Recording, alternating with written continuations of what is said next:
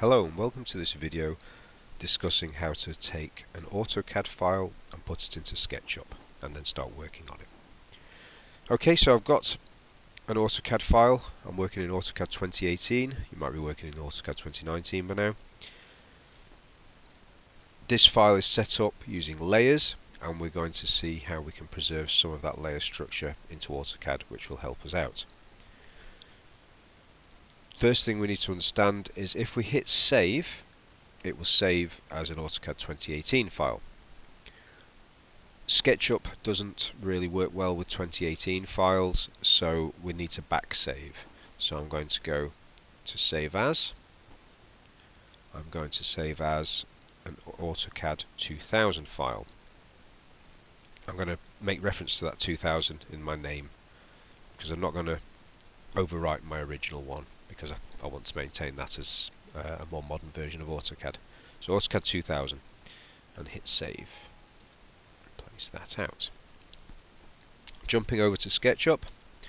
Here's a default SketchUp. I'm going to get rid of the human being, and I'm going to go File, Import. Make sure I'm looking for Autocad files. Might not already be on here. There's my Autocad files. I've navigated to where my file is, and I'm going to select it, hit import. So you see we have layers, and these are some of the layers that came in from the Autocad. Let's turn off our furniture layer because that will confuse us as we're drawing. Okay, so we've got some lines in here. They're all grouped together at the moment, so I need to explode them. So if I select it, right click and explode. And let's jump to our walls external layer, and we'll work on the external walls. So at the moment, these lines aren't giving us the hatch in the middle as you would expect. If we were to just draw lines on the floor, you get a grey hatch. So let's use these lines to get that.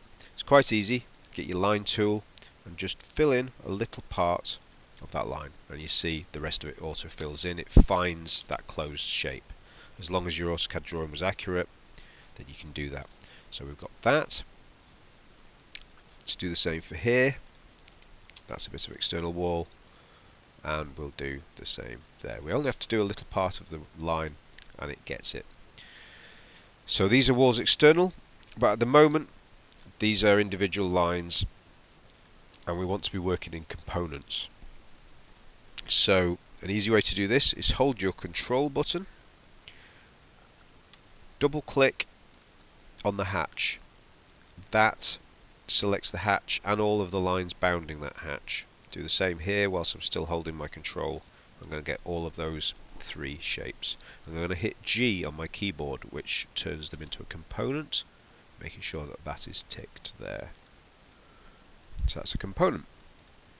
I'm going to jump to my walls internal layer, and I'm going to do the same thing. Now, one thing that's different is I can't just do a little line now and it works, because I've stolen the end of that shape there into this form. So I need to replace it, and then I start getting that. So that'll be the same there and there. But I can go around doing that as well. So let's close that off. Close that off. That will do for that. And I shall do the same move as I did before. I'm going to hold my control, double click, double click, double click. I'll get all of those, hit G on the keyboard, make sure that's still ticked, and that creates a component of those. Okay, I'm going to jump to my walls external again.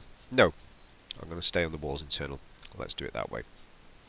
Double click into this new component, and I'm going to use the push-pull tool.